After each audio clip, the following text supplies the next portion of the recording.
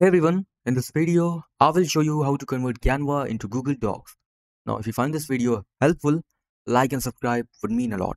Alright, let's dive in. Now, first of all, just open any design. Okay, now just go over here on top right corner and click on share. In here, just click on see all. Scroll down and you will see Google Drive. Just click on it and click on connect Google Drive. Now here, choose your account. Click on continue. Check this option, see, edit, create and delete only the specific Google Drive files you use with this app. Now click on continue. Okay, now your Google Drive is connected. What you have to do, just, just open your design, go on top right corner, click on share. Here, click on see all. Again, select Google Drive. And here, click on this drop down arrow and select PDF standard.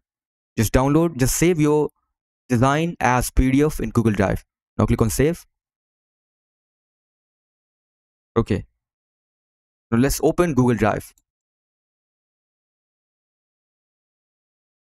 As you can see, this is the design, pink gradient minimalist glow YouTube thumbnail.pdf. Now here, just click on these three dots, click on open with and select Google Docs.